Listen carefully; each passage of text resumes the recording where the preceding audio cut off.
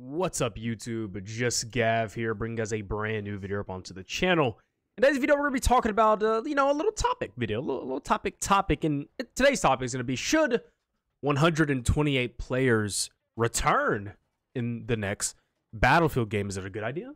Is it a bad idea? Is it the right thing to do? Is it the wrong thing to do? The pros, the cons, and we're just going to kind of go through them. So let's get this out the way. In my opinion, 128 players should not return in the next Battlefield. I think it's kind of, I wouldn't say gimmicky, unplayable sometimes, depending on the mode, obviously, and downright awful, okay?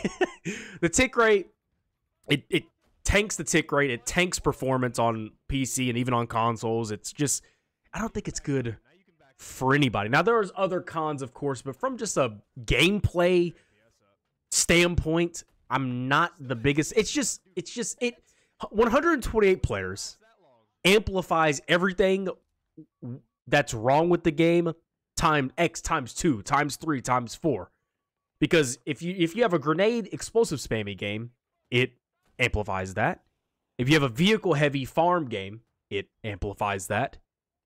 If you have a game that has trouble with serviceability, even at 32, 64, 28, whatever, it amplifies that.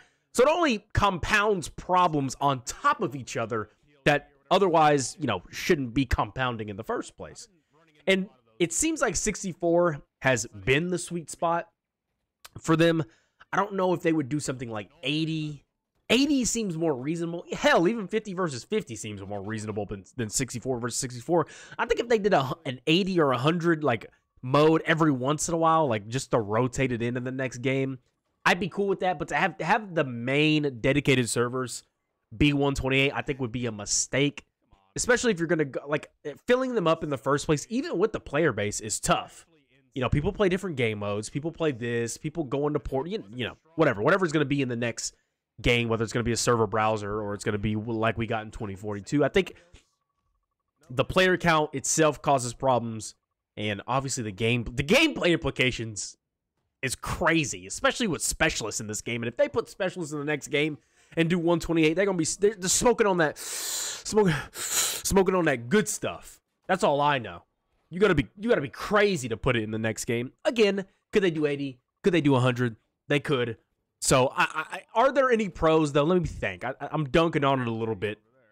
Actually, you know what? I'm not dunking on it hard enough, but what are some pros? I guess if you want to mastery grind in Rush XL and breakthrough, Chaos breakthrough, I guess it's good for mastery grinding, especially support characters and recon characters. Well, really all characters, but it's good for the meat, the people who love the meat grinder feel and don't necessarily have the maps to get it. You can just play, Chaos Rush XL, or you can play a Chaos Breakthrough, and that kind of gets your meat grindy fix, I guess. Obviously, we're redacted in 2042.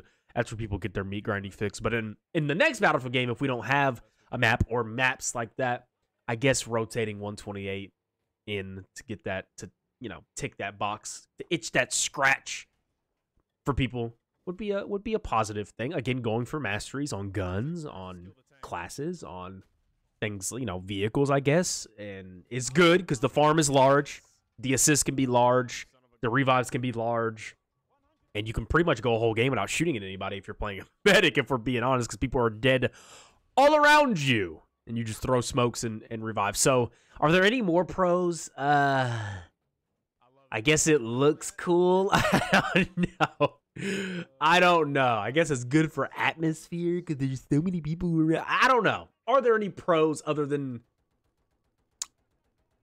grinding tier 1 badges and tier 1 guns, specifically in this game? But could there be any pros for it in the next game? I don't think so.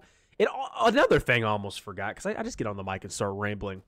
The maps, the map sizes, like they build it for 128, and then they don't shrink it down, or they did, shrink it down to 64, but you already fundamentally designed the map for 128, and you didn't give us a different version of the map for 64. You just made it out of bounds over here, and the out of bounds line is now, it's like it's the same map and the same design theory or flaws that was in it from the 128. So it's like, yeah, you can make things out of bounds and make this point out of bounds and, yeah, shrink the map, but you already had designed it in the first place with 128 in your head.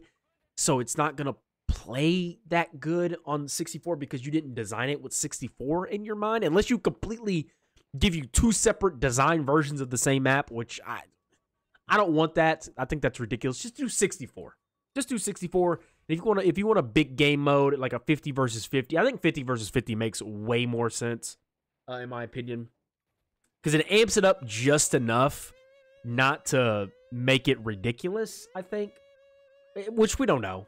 All we have is 64, and then it jumped to 128. 50 versus 50, maybe that could work in the next game.